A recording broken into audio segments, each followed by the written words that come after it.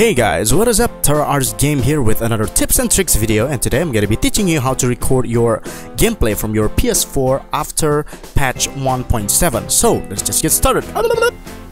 So to record your gameplay, all you're gonna do is go to settings and go down here, as you can see here, to the system, and then look at this, enable HDCP. All you're gonna do is uncheck this, and boom, now you can record your gameplay using your capture device.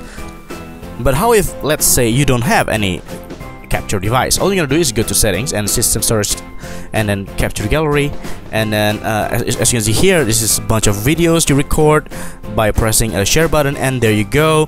And all you're gonna do is press start or options, and then copy to USB storage device. So now you can copy all of your footage from your hard drive, PS4 hard drive, to your USB, and then you can edit it in your PC. That was awesome. So you won't need any capture device if you don't have one. That's amazing.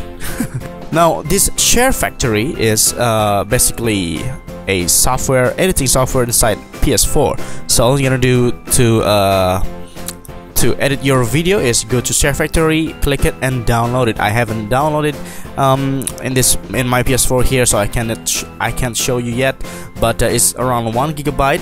So you can download it and install it into your PS4, and then you can start editing inside your PS4. So even though you don't have a computer, let's say, to edit all of your stuff, you can edit it inside PS4. That was awesome, guys. Alright guys, so that's it about the update 1.7 for PS4, and thank you for watching and subscribing, and see you in the next cool tips and tricks. Bye.